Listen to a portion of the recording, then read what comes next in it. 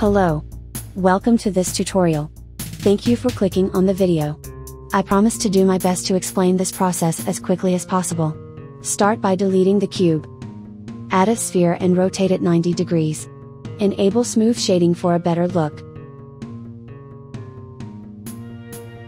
Create a slight bulge where the iris of the eye will be located. Be sure to give it a rounded smooth shape. At this point I would like to notify you that this model will be made up of two layers, which is the outer eye that will act as the shell, and the inner eye which contains the iris.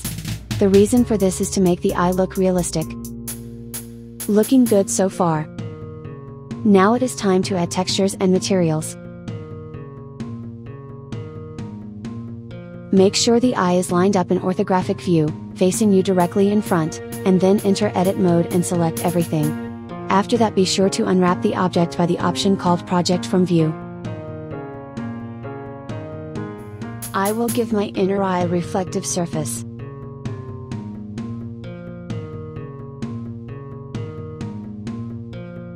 Now let's model the outer eye.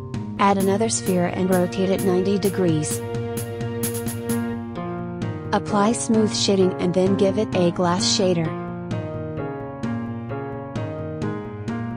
Make sure that they are lined up well and then duplicate the eye and use the pair on your model. Thank you for watching. Like this video and subscribe to our channel if you learned something.